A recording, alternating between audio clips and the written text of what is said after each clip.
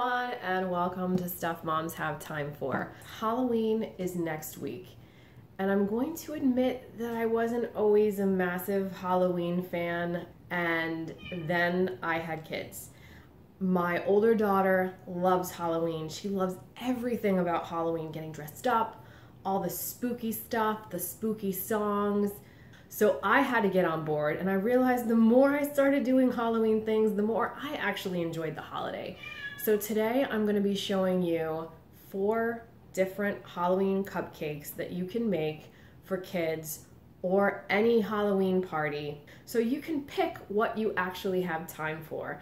Now, these days I love making things from scratch, but I didn't have time for it, so I used a box mix. And you can too, because it's super easy to do, and you shouldn't feel bad about it. They're super cute cupcakes. One is going to be a Frankenstein. We're gonna do a ghost.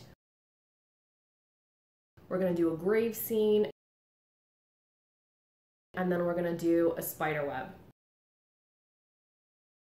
I hope you guys enjoy this. And let's get started so we can actually get this accomplished before Stevie wakes up from her nap. Alright, so I just started with a red velvet box mix. Then I found these cupcake liners at Target, black sugar sprinkles, some eyes that I found at Target, also some Oreos and chocolate chips. You can use milk chocolate if you want. I just happen to like dark chocolate better. And then all I did was I went ahead and I started making the box cake. It actually did come out looking quite a bit like blood, so it was very Halloween themed. And then I just lined my cupcake pans and I put those guys in the oven according to the box. So for the first cupcake we're doing, it's going to be the easiest one. You're going to use a wide nozzle piping tip and just a piping bag. Now I make my own buttercream, and I will put a link in the description below of the buttercream recipe that I use. You can use store-bought icing, however it does tend to be quite soft and you really can't get some of the volume that you can get by making your own buttercream. Make kind of like an ice cream swirl, and then you're going to just add 2 chocolate chips for the eyes and 1 for the mouth. This is probably the easiest one to do if you have little kids. And then for our Frankenstein zombie cupcake, because my daughter kept calling it a zombie, which is fine, I just added some green food coloring to the buttercream till it was the color that I wanted. And then I took another piping bag using that same tip that I used before. So for this one, you're going to try to basically build up the sides of a cupcake. So you may have to do several layers of icing, just kind of building it up at the sides.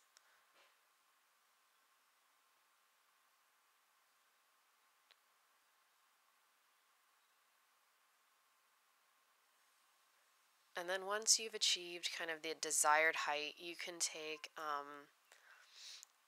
a palette knife or even a butter knife will work, and just kind of work on the sides to make them smooth, and then just make the top smooth. And then you're just going to take half of an Oreo, use that as the hair or the head, and then take your 2 candy eyes and just put them to make his face. These are really cute for little kids to do also. If you do the icing part, they can do the decorating part. Then for the graveyard scene, you're going to use the same icing, same piping tip. You just want to build up the icing on one side higher than the other. Then I just used the black sprinkles to look like dirt. I took a Oreo and I broke it in half for the gravestone, and then I used these little bone candies for embellishment. If you want to go a little bit above and beyond, I did use a Wilton, I think number 2 writing tip for this same buttercream, and I just wrote RIP on it to make it actually look like a gravestone.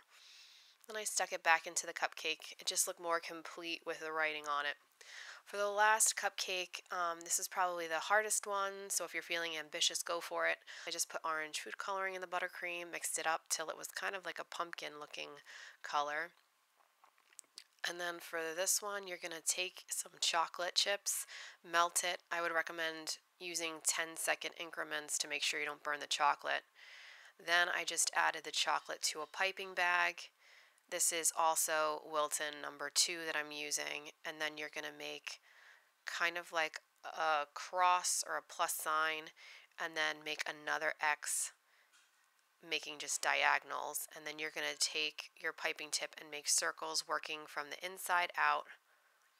I found that the thicker I made the layer of chocolate, the more that it held its structure. Then I just popped those in the refrigerator for about 10 minutes to let them really set. And I put my icing in a piping bag, and I used a large star tip for this and kind of did just like an ice cream swirl to give it some volume. Then I just took my spider webs and I added that directly to the cupcake.